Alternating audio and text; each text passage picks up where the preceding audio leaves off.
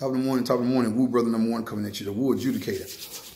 I was asked by one of the Earths how I hold my head, so how after all I've been through or seen. Shit. All I can say is, no matter what, I never looked at myself as a victim. I ain't a victim to nothing. I'm a survivor because I'm still here to talk about it. I ain't no victim. I'm not into pity parties or stuff like that. That's how I don't see myself as a victim. Once you see yourself as a victim, you ain't gonna be able to move forward. You gotta get out of it. You gotta look at it as being a survivor. And that's what I've done. Not only that, I don't let the circumstances of my life dictate how I feel. Because usually when we do that, it gets out of control. So I'll allow a good mood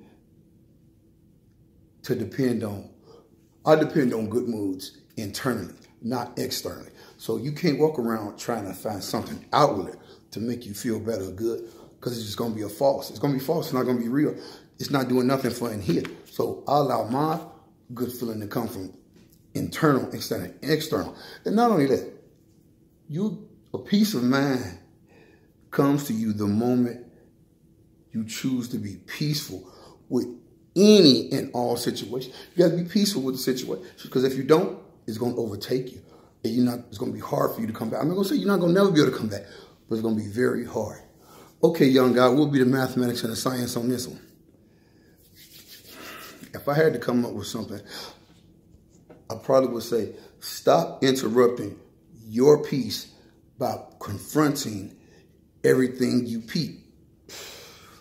Let the universe have it. That's Woo. Trust the process.